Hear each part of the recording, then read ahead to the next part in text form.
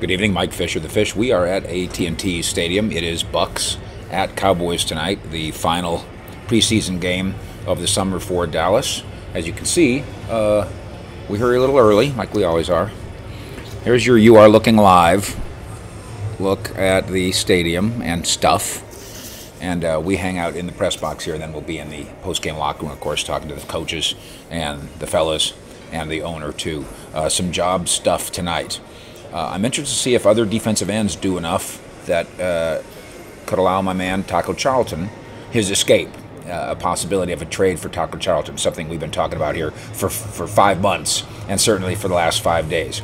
I'm interested in seeing if offensive linemen jump up in a way that would allow the Cowboys to trade an offensive lineman.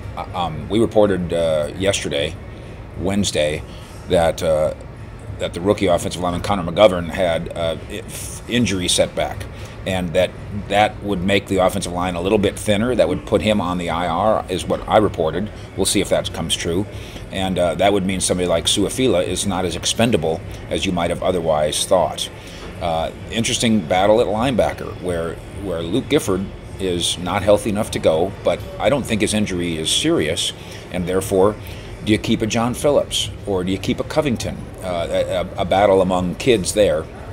And then finally, let's look at running back tonight.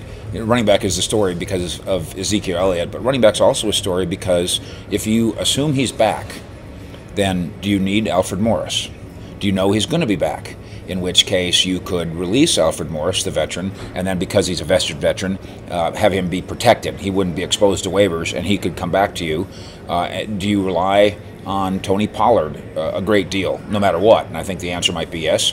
Do you release Mike Weber, the Ohio State running back, who hasn't quite, the football IQ there isn't quite where you want it to be yet, and keep Jordan Chunn because he can play special teams?